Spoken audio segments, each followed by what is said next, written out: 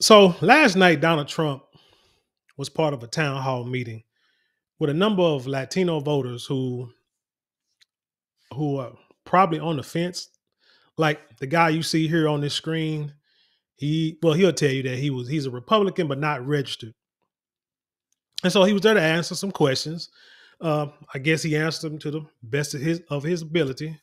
Now, something I noticed now lately, this year, I can say that I've probably watched more debates, more town halls, and more interviews with presidential candidates and senator candidates too than I probably have in my whole entire life.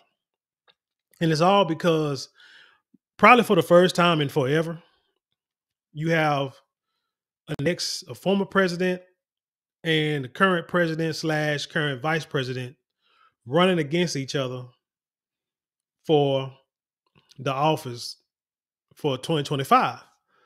And so you have a sample size of Trump. You have a sample size of Kamala Harris, although people try to say she's a vice president, but so she don't really have any pull as more of Biden. But Biden has said, and she has admitted too, that she was there for most of the policies, most of the laws, or the votes, or the things that had to be voted on. She was she was the deciding vote. So she was there. She was in the midst of it all. Although she was seemed like she was in the basement majority of the time, and then they just let her out to give her some water, cast a vote, then they put it back in the basement. However you feel they did it, that's what happens. So, like I said, this year I probably watched more of those than I've ever done in my life. And what you notice is about politicians is when they do these spots, one, everything is timed. When they're in the debate, they have a minute, minute and a half, 3 minutes, what have you, to give an answer. When they do interviews, Kamala Harris, even Donald Trump, Joe Biden, whoever, they're only there for 30 minutes. So the person asking the questions got to ask a question, uh, hopefully can get a straight answer and go on to the next question. So they have a number of questions they want to ask, but you only have enough time for a few. That's why I like the guy that interviewed Kamala Harris the other day on Fox. He had a bunch of papers in his hand because it's like, this is what's important. These are questions you want to ask. These are topics that you want to cover, but we're going to go in this order.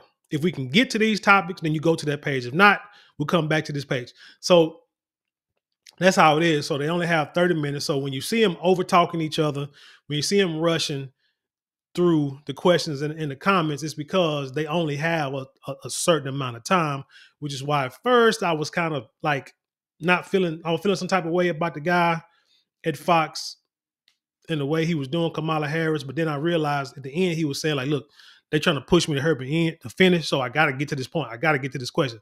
He's trying to hurry me get to the question. And Kamala Harris is doing a lot of word salad, a lot of explaining. And so that frustrates us because we don't understand it. And because we want to hear, we want you to answer the question. So if you're a fan of Kamala Harris, you want the interviewer to give her time to say what she has to say. If you are a fan of Donald Trump, you want the same thing. On the other side, if you're not a fan of these two, first thing we're going to say is you're doing word salad. Just answer the questions. But that's not what politicians do. Politicians have answers already ready. They want to say a point. They don't want to hurt nobody's feelings because they don't want to lose nobody's votes. And so they're taking a chance there. But then they want to make sure they put a dig in on their opponent. And that's how politics goes out in public. So with that being said, so if you ever confused or trying to feel some type of way about a certain candidate, this is why you have to go past what's on TV, because TV is only a small snippet. And you have to go to their websites, look at their policies, look at the history of things that they voted for, things that they voted against, see what they plan on doing in the future, see if it contradicts anything that they have said or done in the past, and then you go make your choice on election day or election month because, like I told you, you need to go vote early so you won't be in them long lines with everybody wondering why they can't give you food and water when you sit in line for 4, 5, 6 hours when you could have easily voted 2, 3 weeks before the election. But anyway, with that being said, CNN made a comment on this young man's, well, this fella's question last night. But so I want you to see what how CNN covered this question, and then we're gonna go to the actual town hall and see actually what was said. Okay, so let's begin here. I want to give you the opportunity to try to win back my vote. Okay, your let me say action and maybe inaction during your presidency and the last few years, sort of, was a little disturbing to me. What happened during January 6th, and the fact that you waited so long to take action while your supporters were attacking the Capitol, and also people in your administration who don't support you. I'm curious how people so close to you and your administration no longer want to support you. So why would I want to support you? The people that don't support a very small portion. That was a day of love from the standpoint of the millions. It's like hundreds of thousands. It could have been the largest group I've ever spoken before. Well, his reaction was a whole meme. You saw the head flop, right? I'm gonna tell you what the head flop was for. Oh, let me not keep up reading it. Okay.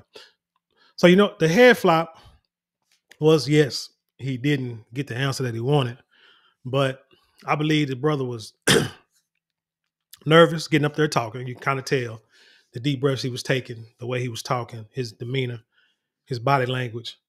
And so then when Trump said something that made no sense at all, when he said to him, he said it was a day of love, then it's like a defeatist, body movement. Like, oh man, I can't believe you just saying it. I said, basically, what you just said did not win back my vote.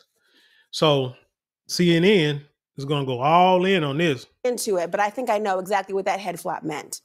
Joining me now, Democratic strategist Maria Cardona, editor of the National Review, Ramesh Ponnuru, former White House Deputy Press Secretary of the Trump administration, Sarah Matthews, who has endorsed Kamala Harris for president. Okay, first of all, Maria, what did this mean? The head flop about, I almost hurt my neck, but what did it mean to you? That he didn't get it done. Clearly, he did not get it done. That was not a satisfactory answer. Not for that Latino gentleman. I don't think for any American who really understands. You see, Kamala gonna have a town hall next week.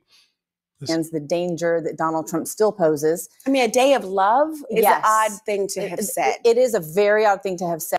I think Donald Trump's problem is that he is getting old. That he is old and getting older. I think he fumbles over his words. Again, you have a certain amount of time to answer questions. So he's trying to answer as quick as possible, as being as truthful as possible. He's not going to say things that he cares if you care about. He's going to say what he want to say, how he want to say it. That's just the type of person he is. But again, he wants to get to his point. Matter of fact, let me go back. Let me go ahead and go to, like I said, I'm going to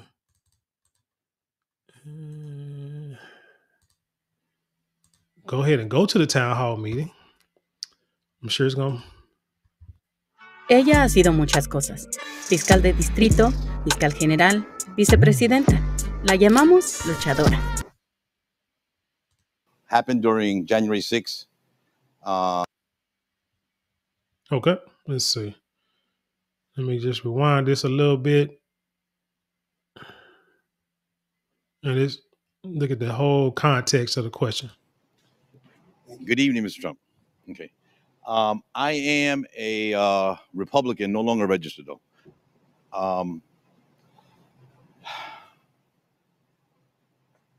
I want to give you the opportunity to try to win back my vote. Okay. Your, let me say, action and maybe inaction during your presidency and the last few years, sort of, was a little disturbing to me. What happened during January 6th. Does he spray that on? Like, seriously, I know he's not in the sun all the time. This has to be sprayed on. Has no one told him? I think he got a lot of yes men that's on his squad, because no one has told him that this is not the look. Not this orange. And they've called this man orange for years. But I guess when you got the money he got, you don't care what nobody say. You're going to do what you want to. And the fact that, you waited so long to take action while your supporters were attacking the Capitol. Coronavirus, I thought the public was misled during coronavirus, and that many more lives could have been saved if we would have been informed better. I don't even think the government was informed about what was going on and how to deal with it. And also people in your administration who don't support you. I'm curious how people so close to you and your administration no longer want to support you. So why would I want to support you? If you would answer these questions for me, I would really appreciate it and give you the opportunity. There's, your own vice president doesn't want to support you now. Thank you, Ramiro. So the people that don't support a very small portion. We have a tremendous, about 97% of the people in the administration support me. So if that's true, then it goes to the saying that most of the people you see online that do a lot of talking, most of the people that they promote are going to be the naysayers, the negative Nancy's, if you will, on any context, any subject. It could be at work, you do a great job every day, all day. Everybody praise you, everybody approve of what you do and how you do it.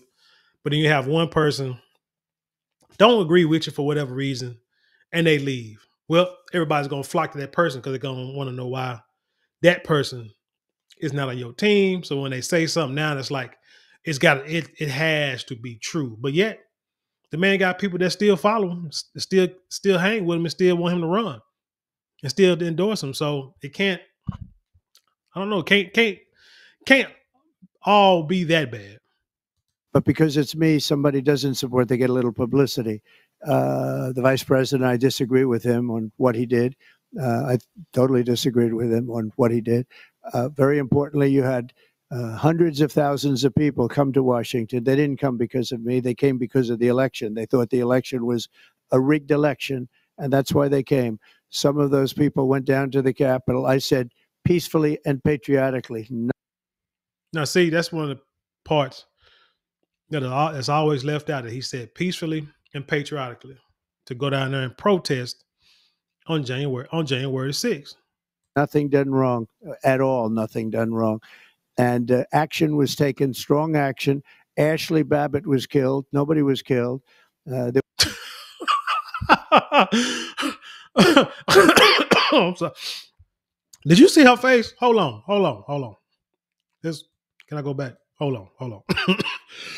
Oh, man, hold on. Very importantly, you had hundreds of thousands of people come to Washington. They didn't come because of me. They came because of the election. They thought the election was a rigged election, and that's why they came. Some of those people went down to the Capitol. I said peacefully and patriotically. Nothing done wrong at all. Nothing done wrong. And action was taken, strong action. Ashley Babbitt was killed. Watch it real quick. Just watch it. He just said Ashley Babbitt was killed. Nobody was killed. There were no guns down. Now, see somebody like that, they couldn't kick it with me. They couldn't hang with me because I would do the same thing, and then we would just be rolling and roasting for the rest of the night. We would have the whole crowd acting a fool because I'm gonna say something. She just looked, but I'm gonna be like, hold on, what did he just say? And I'll be the next one to stand up and raise my hand and say, you just said that somebody was deleted, but then you said nobody was deleted. But hold on, let me let him finish his answer. And there, we didn't have guns. The others had guns, but we didn't have guns. And what? And when he said others, he means like the people who were in charge of the security and the police at the White House, which secured the same White House he was at like the day before. When I say we, these are people that walk down. This was a tiny percentage of the overall, which nobody sees and nobody shows. And that's the thing about a riot or even a large gathering. I don't even say riot. I say like a large gathering is that you can have everybody come down and want to peacefully protest. Like some people said that the police let these folks in. Now, this is a problem. This is one of the small problems with the way America enforces laws, because they're not supposed to do anything unless there's like an imminent threat to life. But how do you decipher what's an imminent threat to your life? Now, I'm one of the people that say if you had tens and hundreds of thousands of freedmen going up into the Capitol, I do believe more shots would have been fired because they would have been afraid for their life. But here you only had maybe like a couple, but the rest of them were like white people. And so they walk in, and actually people are supposed to be allowed to come into the White House. Now, I don't know about jumping fences and jumping gates and climbing walls. That's a little extreme. I think something should have been done there for sure, right? But you can't dictate and control what someone else is going to do. You can say, hey, we're going to go down here and we're going to protest peacefully. We're going to storm the Capitol, storm the castle, as they say. But we're going to protest because you saw people walk in, walk through, yell, holler, scream, cuss, whatever. And then they walked out without doing anything violent. I saw a video where they kind of, tore up some television cameras and stuff. But the Ashley Babbitt issue, that story ran the wrong way because she should not have been shot, period. From the videos that were actually taken by a journalist who was there right next to her, she should not have been. But the problem is she was in proximity. What had happened for those who don't know, because people love to bring up this January 6th and the woman getting deleted. In that little instance, she and another guy was the first ones up to that door, and they was actually joking and talking to and with the security that was there at the door. Even offered them water. Now this is actually on video. You can see. Then you have some fools. Like I said, you can't control everybody. Every time you can have 100,000 people that are going to be there peacefully protesting or whatever. But then you're going to have it's always going to be one, maybe two. It's always going to be one that's going to take it to a whole nother level and screw it up for everybody. We say it in our community all the time. But as you can see, it happens in all communities. You just have to pay attention to the world. When the window, where the police was named, Mr. Bird, Sergeant Bird, the guy who actually, shot her, where he was at, when that glass, the door was locked, and so you had some people trying to break down the door. Right then and there should have been a call to action. Get your guards, your security to get there. If you don't want to use lethal force, get you some bean bags or something, tear gas or something, in order to make sure that they, to push them back. I mean, you have to do something, because now they're like, if they're willing to break down doors, there's no telling what they're willing to do. So you have to go with it. But anyway, the video shows that the guy broke the window. She grabbed that guy, tried to pull. Now she served in the military, did a couple of tours of duties for 14 years. I used to say she was in Afghanistan, was one of them. So she was a patriot. She was in the service. She was not there to start a riot. She actually offered the security guards or the police officers or whoever was in the White House, offered them water and asked them, were they all right? When the guy broke the glass, she grabbed that guy, pulled him back, hit him in the face. She hit the guy who actually broke the glass in the face, turned around, and was deleted just like that. I mean, what do you take from that?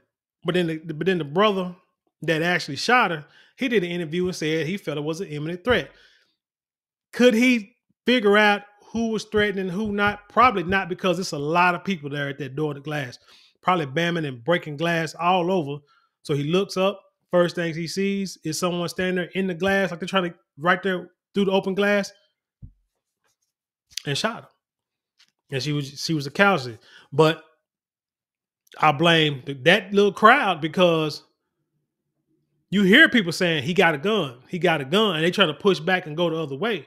I mean, you're trying to be bad, but at the time, but when somebody pull that gun out, everybody trying to run, which is what people do. I mean, come on, that's what we're gonna do. Anybody pull out a gun on me, I'm turning and I'm running. Come on, you're gonna do the same thing. But someone will say it multiple times, he got a gun, and then next thing you know, but it was so much yelling and hollering and noise, probably couldn't hear it.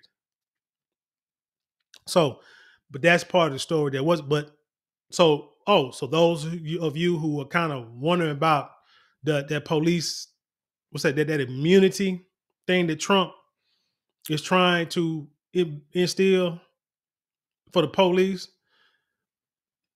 that would be an example or a case of when it would happen, and would it be put in the law and be acted upon, and he could walk away because he did his job, which is what he did. He did his job. So that's the thing. You can't have it one way, but not like it the other way. It's okay if one of them folk delete a descendant of a freedman, but then when it's a descendant of a freedman doing it to one of them folk, you're quiet. You don't be quiet. As citizens, we should all stick together and feel the same way, no matter what happens, no matter who it happens to, and when and why. Like I said, we can't pick and choose when laws are enacted. But anyway, let me finish. But that was a day of love from the standpoint of the millions. It's like, that dude, like, what? A day of love? He's like, man, you got to explain. So his demeanor to me, he's just tired. He's tired and frustrated with the whole process, knowing we only got two candidates that we really, really wish we didn't have. I think if anyone else but Trump would have ran for the Republicans, they probably would have won. If anyone but Biden and probably Kamala Harris too would have ran, they probably would have won. But because of who we got now, like I said, this is why, like I said, I watch interviews, town halls, look at policies, go to the websites, all that stuff, because I want to see, because my bottom line right now is not who I like, because no, I don't believe Trump is going to put us back in chains. He didn't do it his first 4 years. Not going to do it now. He could have did it then. They try to act like he want to be a dictator. Look, the difference between a U.S. president and a dictator, U.S. president can be removed. If enough people say something and the right people say something, a president can be removed. So Donald Trump can't do too much outrageous before even his own people are going to be like, hey, this man got to go. I'm sorry. He done too much. Yeah, he might have done this, done that. Me and you, Wade, ain't in the same party, but we got to agree that this guy got to go. If he was a dictator, the only way you can get him out of there is somebody, military go in, take him out, and then they put in somebody else. Hundreds of thousands. It could have been the largest group I've ever spoken before. They asked me to speak. I went and I spoke. But hold on, I'm going to rewind a little bit, because I want y'all to kind of get the full context of what he's saying. And like I say, he's trying to say too much in a little bit of time. So I think what he's trying to, his mind is he's trying to get to a point that really, I just don't like when politicians take digs at each other all the time. Just say what you gonna do and how you're gonna make the country better, and that's it. That's it. Some of those people went down to the Capitol. I said peacefully and patriotically, nothing done wrong at all. Nothing done wrong. And action was taken, strong action. Ashley Babbitt was killed. Nobody was killed.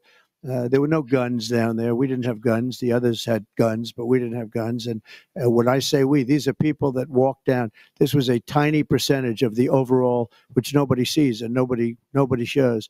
But that was a day of love from the standpoint of the millions. It's like hundreds of thousands. It could have been the largest group I've ever spoken before. He can never finish a sentence. I don't know why. He's like he's talking phrases. They asked me to speak. I went and I spoke, and I used the term peacefully and patriotically. If you look at the Democrats, what they say, you look at Maxine Waters and you look at Hillary Clinton and you look at what they say, and they don't put that on. They only put Republicans on, but they couldn't get me because of the fact that. You see that clock right there? So I guess he got like what, 3 minutes, 2 or 3 minutes to give an answer. So he don't have all night. He only has a certain amount of time to answer this, which is why, like I said, what is that? Is that a teleprompter? Is that a teleprompter? What is that? I can't see what that says. But anyway, yeah, he don't have all night. So, but he's babbling because he's trying to hurry up and get to a certain point. I said everything's got to be peaceful and patriotic, and we'll see how it all works out. But I think that we're right now in another election. All I want is honest elections. I'm willing to take any chance. I want honest elections. So basically, he's saying that he still don't believe he lost that last election. He just want to because he says he want an honest election. But he really didn't answer the question or stick to the topic of what the guy was asking about January 6th and how he didn't, really do too much, do anything once it was going on. He didn't get out and say, hey, I need y'all to fall back. I need y'all to go on back home and get out of the White House. Don't damage. He did say peaceful, make a peaceful protest. But again, you're gonna have those who, ain't paying, who gonna do what they want to do regardless. Just like the Antifa people during the George Floyd riots and stuff, when black people were protesting peacefully, and you had these Antifa, had these little white girls, breaking in the Cheesecake Factory. Man, who eat cheesecake like that? And walking out eating cheesecake. Or like a pallet full of bricks sitting on the side of the road, and these white folks is throwing stuff to these buildings, and black people are like, what you doing? Nobody asked you to do that. You need to get on back out, get on back to where you from. And you find out that those people from different cities being bussed in by whatever organizations to turn the riots into maybe something violent. Because all those folks get arrested, taken downtown, and none of them are from the city that they was arrested in, because they're bussed down to start mass confusion. We need borders and we need honest elections. And if we don't have either of those two things, that's it. We have tremendous loyalty to the Trump administration. Biden, when he lost in Afghanistan, there you go. Had to bring in Biden. Just like, same thing we get pissed off about Kamala doing. He's doing the same thing. It looked so bad. That's why Putin went into Ukraine, in my opinion. He looked and he saw he should have fired every general involved in that. There was a disaster. He should have fired a lot of people because he had the most unsuccessful administration in the history of our country. A disaster, acknowledged. I, again, had the best economy we've ever had. I rebuilt our military. I defeated ISIS. I did things that nobody thought. In terms of medical right to try, I got right to try where you could use space age, things that wouldn't be approved for another 5 or 10 years. You were able to use it, and we saved thousands and thousands of lives. But 97% of the people in my administration supported me. When you fire somebody, they say bad things. When I fire a John Bolton or when I fire any of these people, he was terrible. But when I fire people, they go out and say, if I didn't fire people, they wouldn't say it. But you know what? Biden should have fired a lot of people because he had a very unsuccessful administration. And the first thing the person he should have fired is his vice president, because she's absolutely terrible. And I will tell you, she's in any way fit to be the president of the United States. In fact, she turned on him and they had a coup. They took it over from a president that got 14 million votes. I'm no fan of his, but he got 14 million votes. He won the primary. She was out of the primary. She was the first one to quit, and she left 22 people. She was the first one out. She never made it to Iowa. And then she comes back, and they do a coup. They take it over from him. So that's the way it is. When people don't do their job, I fire them. And if they say bad things about me, that's okay. He made a good point that out of 22 people running for president, she was one of the first that was out of there. And then you blink twice, she's this close to becoming the president of the United States. I did a video that showed that a year ago, no one thought she was competent enough to even be vice president. that they wanted Joe Biden to get rid of her and to bring in another vice president for his second term. But then all of a sudden, and I think they knew he was on a decline mentally at the time, which is why I believe that they was trying to get him to get somebody else to be his running mate. But all of a sudden, a year later, she's the best candidate to be president. Like, really? I didn't understand that. I still don't. But with that being said, what they got to do with January 6th? Okay. But overall, look, we're leading in the polls now. We have an election going on right now. I'm doing really well with Hispanics, and we're doing well pretty much with every group. When people don't do a job, I'm sorry, I get rid of them. And if they want to say bad things, I've never fired somebody that said wonderful things. Sometimes they think about it. But when you let somebody go, even for cause, and I only do for cause, they don't generally say great things. But Biden, never think of it. Into the worst administration in the history of our country, he never fired one person. Biden sounded like Jerry Jones. Shout out to my Cowboys. I'm a Cowboy for life. Born and raised, can't help it. That's where I'm from. So, but I got to tell the truth of my peoples. And that's disgraceful. And you look at the border has been a disaster. All they had to do is leave my border. I had the safest, most secure border, and people came in legally. I had the safest border in the history of our country. All he had to do is leave our people and leave our policies. I had a remain in Mexico policy, worked out with the Mexican government. The head of Mexico, all of them, they were my friends. They were good. They were great people. It wasn't easy to work it out, but I worked it out. Remain in Mexico. It was an unbelievable success. Remain in Mexico. We check you out, and then we bring you into the country if you check out. Biden didn't do that. He got rid of everything. He had an open border policy where the whole world flowed in.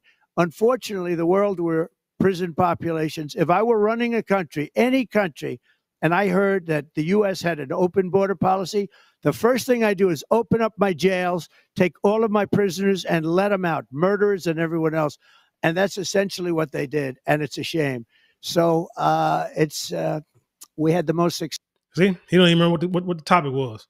Like I say, politicians, they're going to try to answer your question real quick, and then they're going to use the majority of their time to speak on what they want to speak on, talking against the other candidate, and then talking about how great they're going to be.